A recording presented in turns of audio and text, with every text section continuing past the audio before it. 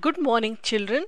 Today we shall learn about an interesting topic in maths, which is average. This is Aman, and as in holiday homework, he had to finish 30 sums in 3 days. So, how many sums he needs to solve each day? It is simple. We divide 30 by 3. So, 3 tens are 30, which means he needs to do or he needs to solve 10 sums per day. So, Aman did not do 10 sums per day, but he did 8 sums the first day, 12 sums the second day, and finished 10 sums on the third day. The important thing was he was able to complete all the 30 sums in 3 days. A boy wanted to save rupees 30 in 5 days to buy a toy. And what did he do? On the first day he saved rupees 5. The next day he saved 7 rupees. The third day he saved 8 rupees. The fourth day he was able to save 6 rupees, and the fifth day he was able to save 4 rupees. And this way, in all, he was able to save rupees 30 in 5 days. Now, if he had saved equal amount each day, what would be it? It would be 30 divided by 5, which is equal to 6. So, if he was saving equal amount each day, he would have saved rupees 6 to make it 30 in 5 days. Now, let's see how he saved. On the first day, he saved rupees 5, which is 1 less than the 6 rupees which he needs to save if he was saving equally each day. Next day he saved rupees 7, then 8, then 6, and then 4. So when he was saving rupees 7, what was he doing? He saved 1 rupees extra than the required, and this way he was able to make up for 1 rupees which he saved less on the first day.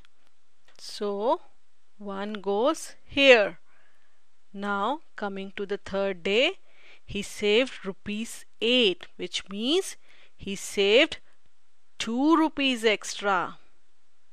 This 2 rupees gets adjusted in the fifth day, because on the fifth day he was able to save only 4 rupees, and it was sufficient to make it equal to 30 in 5 days. So this 2 moves down to the fifth day, and what do we see? He was able to save 30 rupees in 5 days, and adjusting this way he ensured that the total amount of 30 was saved in 5 days. This we can say that the boy saved average of 6 rupees per day. How? If we add up all the amount of the 5 days, it amounts to 30 rupees, and number of days in which he was able to collect was 5. So if we divide 30 by 5, it becomes 6.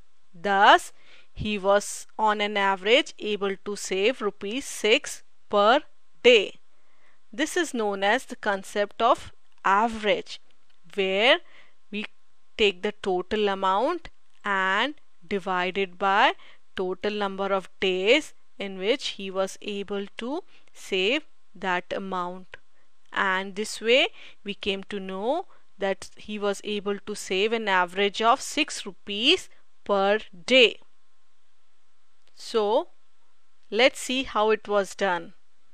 This is the sum of all elements, where each element means the number of rupees or the amount of rupees saved per days, and 5 is the number of elements where it is equal to number of days in which he was able to save this much amount. So we added 5 elements. 5 rupees on the first day, 7 rupees on the second day, 8 rupees on the third day, 6 rupees on the fourth day, and 4 rupees on the fifth day. So number of elements is equal to 5, and this is the number of elements, and then this is the average we got, which is equal to 6 rupees per day. Now, as we saw in the story, the fisherman Keshav's average income was 30 rupees per day. What did that mean? Does it mean that he earned 300 rupees exactly per day? No.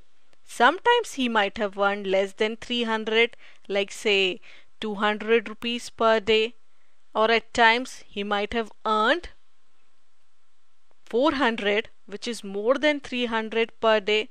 So what is the average? Here, if we consider the average income per month, then we'll take the total earnings of the month and divide it by the number of days in the month. So this way he earned an average of 300 rupees per day. In the story we saw, later Keshav started using a mobile phone to make the deals, and this way his average earnings increased. How? Let us see.